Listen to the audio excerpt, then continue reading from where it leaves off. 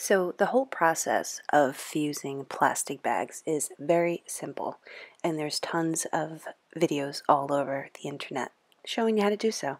But here is a crash course in case you've never done it before and you want to get a basic idea. So what you're going to do is you're basically going to grab all of your plastic bags that are lingering underneath the kitchen sink and anywhere else they might be hiding. And next you're going to also need your iron. In addition to your iron, you're also going to want parchment paper. And the parchment paper is going to make sure that the plastic does not get stuck to your iron.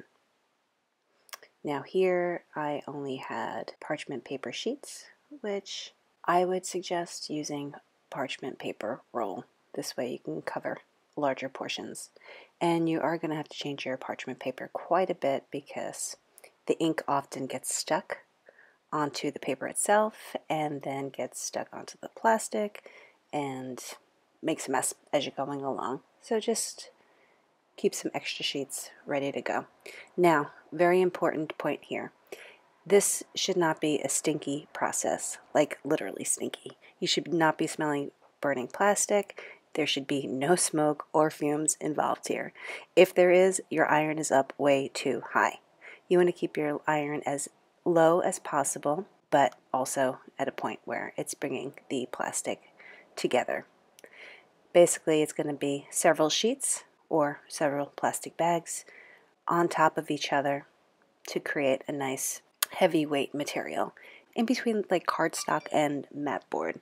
I've even pushed it through the sewing machine and it goes through just fine. Hand sewing, it's perfect. And just to throw other ideas out there, they're great for book covers, art supply cases, anything that you need a heavy duty waterproof material for. I would say that you want to keep the plastic moving. You're going to flip it over from one side to the next as you're heating it up because it does tend to curl when it heats. So what you're going to do is just heat one side, flip it, heat the other side, flip it again, and just keep getting it until it's flat enough to work with. And what you might also notice is that I'm cutting bits and pieces off of other plastic bags and using it almost like collage style. So that's something you can think about also. If there's some interesting words or some interesting elements, or you could just cut out interesting shapes from some of the plastic bags that are super pigmented with color, and to try experimenting, doing something fun with that.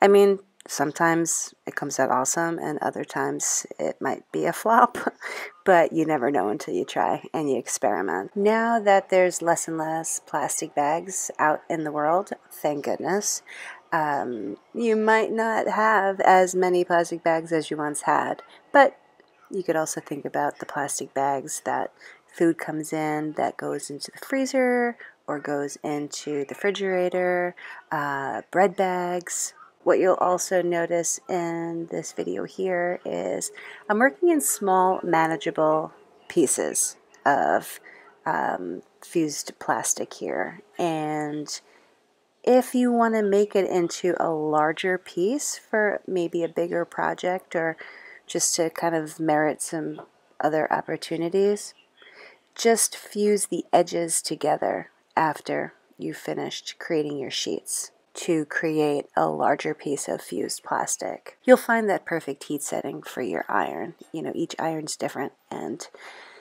best way to figure it out is just by doing so. So gather up all your plastic bags, cut them up, fuse them together, and make something super fun. What would otherwise go into the trash. So have so much fun with this process. Be warned, it is a bit addictive, and if you do make something and share it, make sure you tag me in it because I totally want to see what you made. Alright, bye, have fun!